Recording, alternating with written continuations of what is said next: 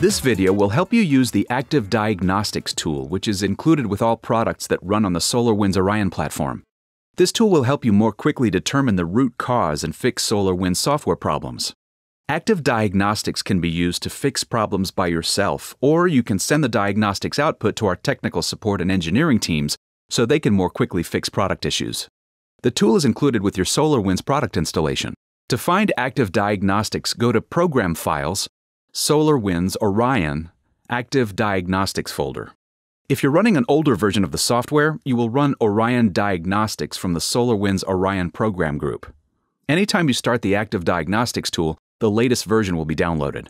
Users not connected to the internet may obtain the latest version of Active Diagnostics with any Orion product update, or our technical support team can provide you with access to this tool. From here, you can click Run Active Diagnostics. After opening the tool, there are three options. The default option runs a full scan.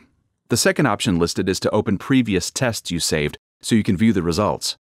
The third option is for selecting specific tests you would like to run instead of doing a full scan. Let's do a full scan, which takes around 2 or 3 minutes.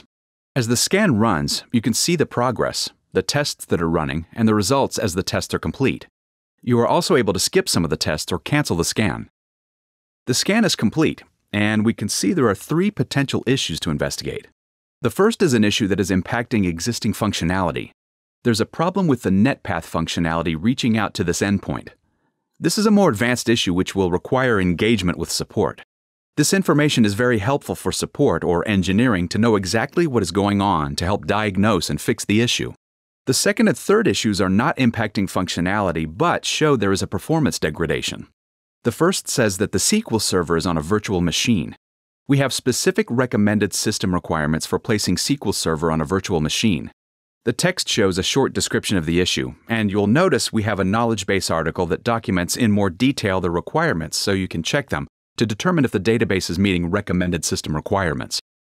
If you'd like to share the findings of your scan with SolarWinds support or any users on Thwack, you can simply export the results into a simple file.